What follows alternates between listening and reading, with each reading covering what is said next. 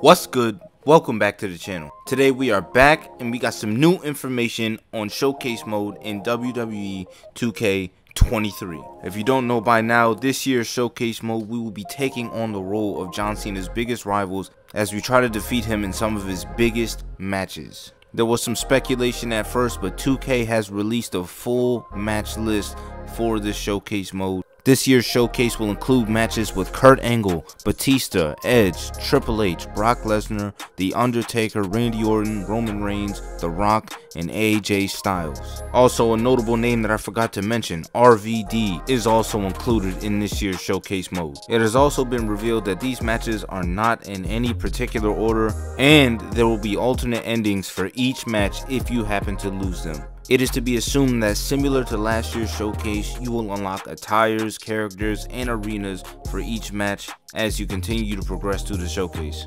Honestly, I think showcase mode this year is going to be great. The idea that we're playing as John Cena's opponents as opposed to playing as John Cena himself the whole time, I think it's a great idea. Usually halfway through the story you get bored playing as the same character and you want to switch it up anyway, so I think this is a great way to keep the mode fresh and fun.